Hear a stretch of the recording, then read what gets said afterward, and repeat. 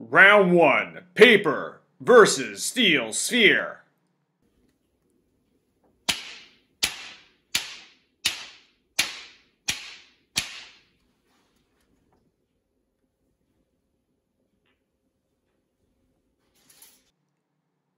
Round 2. Aluminum foil versus steel sphere.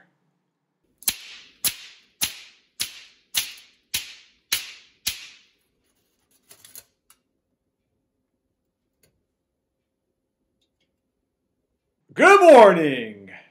Today you just witnessed energy conversion in action. Let me explain. As the spheres move, they have kinetic energy, given by the formula half times mass times speed squared. Now, the spheres, they were pretty heavy, and they were moving at maybe a few meters per second, so they at least had a few joules of energy. As the spheres collide, however, their speed decreases to zero. They come to a complete stop. This kinetic energy just doesn't disappear. The collision itself converts the kinetic energy into heat. So now let's compare the paper to the aluminum foil. If we look very carefully at the paper, on the edge of the holes, you'll notice slight burn marks.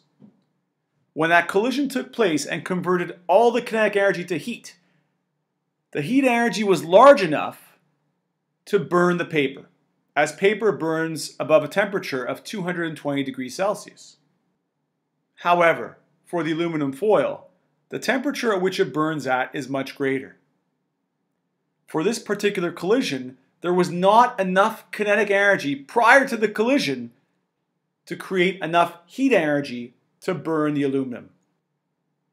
And so because aluminum burns at a much higher temperature than paper, we would either have to increase the mass of the spheres by a significant amount, or we'd have to increase the speed at which the spheres move at in order to create a hole in the aluminum.